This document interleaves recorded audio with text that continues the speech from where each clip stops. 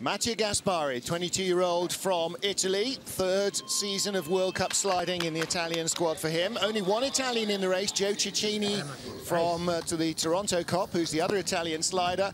He was saying he had a hamstring injury in training and he's decided not to compete today. So it's all down to Mattia for the glory of Italy. Cortina guy. I missed that track.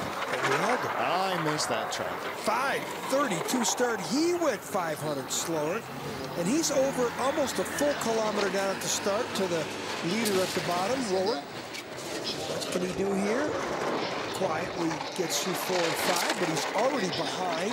Well, Roller was 25 behind, quarter of a second back from Gaspari after the first heat, and Mattia's given all of that away. Well, that's the start. He gave it all away, but he's back into the lead. Some good lines, good speed.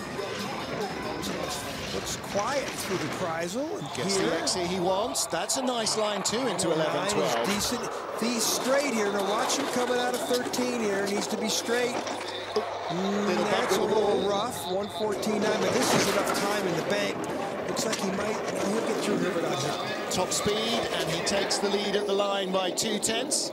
Well, so he lost a little time back, but 57.57, which is 2600ths better. Quicker than the first run. Again, that run in the first heat would have left him 6 spots higher up than a 57.83, which is what he had. So it's a big group of athletes, 15 to 20, that are covered by a tiny amount of time. Yeah, again, he went 500 slower at the start. I don't understand that, but good drives down the road.